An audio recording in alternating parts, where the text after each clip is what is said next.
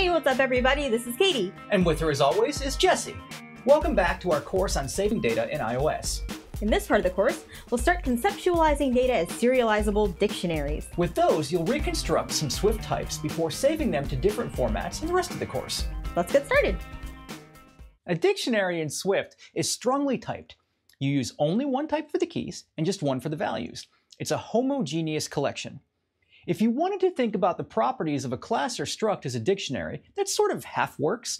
You could use strings for their names, but their values can be any number of types, and even 2 is too much for a dictionary. If, however, you throw out the type information by using a dictionary whose values are any, the empty protocol that all Swift types implement, then you can create a heterogeneous dictionary where there's no same type restriction for the values. While we wouldn't recommend that you use heterogeneous dictionaries instead of Swift types everywhere in your code, it's helpful to be able to model types this way so that you can translate back and forth from serialized data. In the last part of the course, you used NSCoding to encode and decode values for keys. The keys were all strings, and the values were whatever you needed. Decoding the values either involved casting or using methods that required you to know what type of primitive data they represented. So, although working with NSCoding doesn't directly involve string to any dictionaries, it's not a dissimilar process as you're about to see. We are here in DemoStart.Playground. Please join us. It'll help if you've gone through the last part of the course on NSCoding. You'll be translating the code written there to work with all of the other formats covered in this course. Let's have a look at the view of this scene that you'll be saving. 2 stickers are visible there. One is this squirrel with a birthday in the distant past. That's a super old squirrel. Is that why its fur is gray? The squirrel just ripped a sign, which has no birthday to speak of, out of the ground and is about to chuck it over the fence due to its offensive imagery. This scene, including its stickers, is made up of strongly typed Swift code. Let's dissolve all of that wonderful runtime goodness into a heterogeneous dictionary that we'll be able to serialize. For all of the keys and values you're about to use in that dictionary, just copy and paste them from above one at a time so you're sure to match everything perfectly. This is not a practice you'd want to use in a real app, but hopefully it'll provide a simple background for you to do better. Let's create a scene dictionary constant and start the translation off from the top with width as a string key with 700 as its value.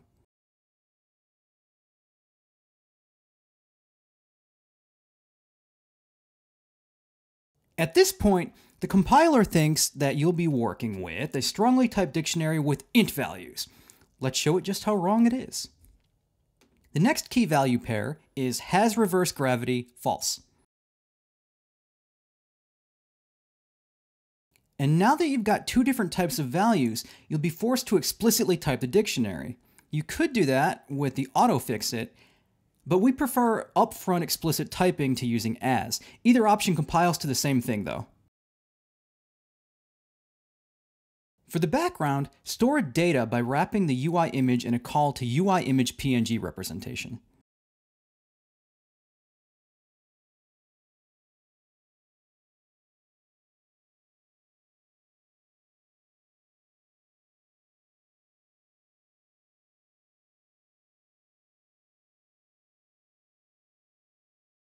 We know that'll work out fine, so force unwrap with a bang! Stickers is an array, and you can start that off with empty brackets. Each sticker is going to be represented by its own dictionary, and you can start the first sticker off the same way. Its name and birthday values get to be used directly.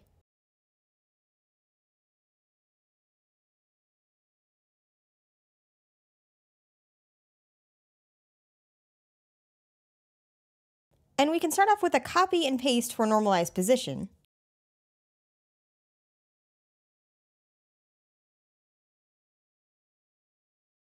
But without NSCoding, it's not going to be possible to save the CG point itself.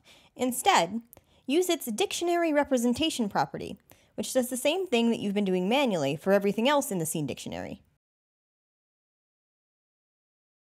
In the challenge, you'll make your own similar property, so you won't have to tediously put together a dictionary like this again.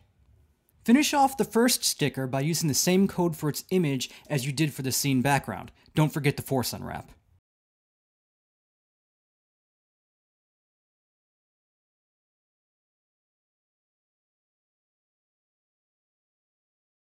copy the whole sticker dictionary, add a comma after it, and paste it below itself as a starting point for the sign sticker. Instead of squirrel, the sticker's name is sign. And you can deal with its nil birthday by not having a birthday key value pair at all. Finally, just copy the right values over for normalized position. And you can double-click on the incorrect image literal and pick the sign from the pop-up. This dictionary now represents the kind of data you'll be loading in the following videos. We'd like to be able to initialize a scene with it, but first, you've got to make it so that sticker can be initialized with these nested dictionaries you wrote. Head on over to sticker.swift. If we're not relying on NSCoding anymore, sticker doesn't have to be an NS object or even an object at all. You might as well make it a struct, both to flaunt that and because you won't need reference semantics in anything else you'll be doing in this course. It's no longer valid for this type to implement NSCoding, so get rid of the code that said it did. We use mark comments to make it easy to find things in the document items view. You'll be implementing your own protocol for this extension later on in the course, but for now, it's okay to use mark and a colon with nothing after it. That just draws a horizontal dividing line. Use the fixit to get rid of convenience. Structs don't have to worry about inheritance, so the concept of a convenience initializer doesn't apply. And instead of this extension containing NS object overrides, you're going to implement equatable here. Equatable requires a static equality operator function and two instances of the type you're equating. That'll require a bit of a rewrite from the instance isEqual method that takes an optional any. We'll use the naming convention sticker0 and sticker1, which follows the numbering convention of arrays and tuples. Tuples. Whichever. People say it both ways. The names don't get used externally, so you can use whatever you want.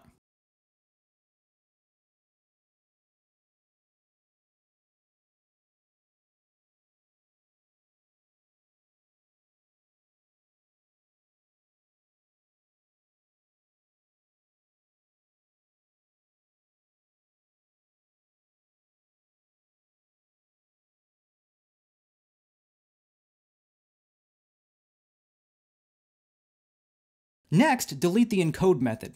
You'll be working on a replacement for that in the challenge. Now change the signature of the initializer to accept the heterogeneous dictionary you've set up.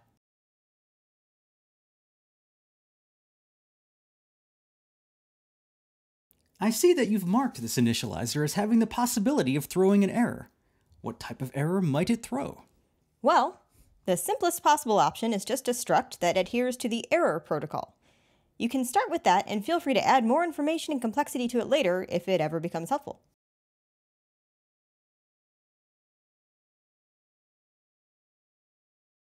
Instead of returning nil, throw an initialization error if things go wrong. You don't have a coder anymore, so you need to change these 4 decode calls. Instead, use lookups into dictionary.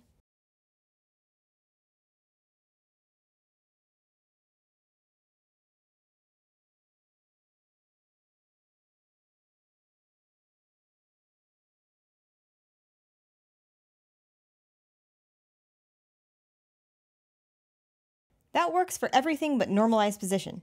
Move its lookup into the guard statement, and first store the result in an intermediate normalized position dictionary.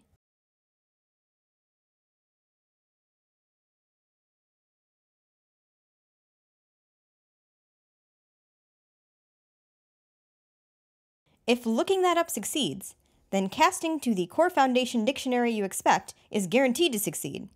Make normalized position a CG point using that casted value as its dictionary representation.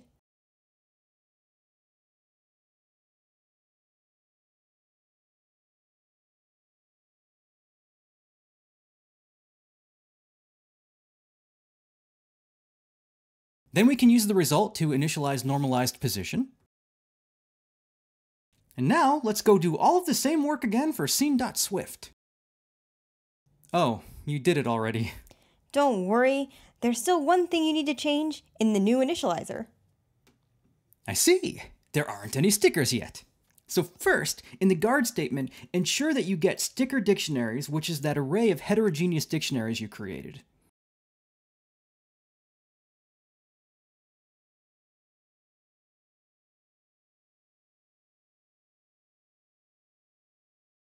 Make sure you get these nested brackets right.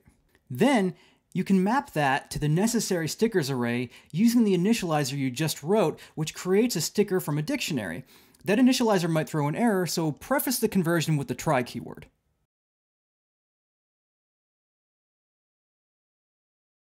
Head to the playground, and let's initialize a scene.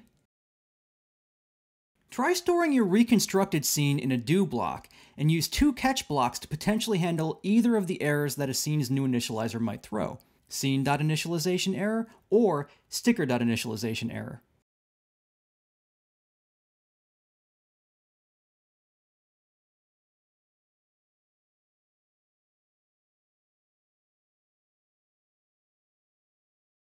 Initialization error doesn't autocomplete for me. Hopefully it does for you. So for example, if you get a key wrong for one of the stickers, change name to gibberish, and then try to make a scene from scene dictionary, you'll get a sticker initialization error. And if you maybe use the wrong type for one of your scene values,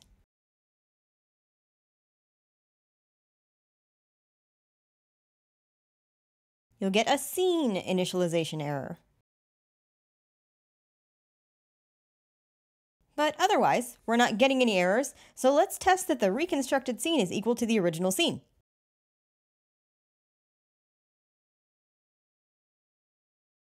It is. Let's have a look at its view to celebrate.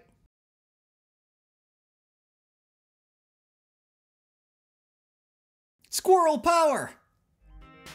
That's it for this video tutorial, and now we have a challenge waiting for you. Now that you've gone through the tedious process of manually creating a dictionary that represents the savable data for a Swift type instance, you'll probably never want to do it again. Your challenge for this video is to automate the bulk of the process using Swift's mirror type. We hope you enjoyed this video tutorial. Thanks for watching, and we'll see you, As if through a mirror, next time.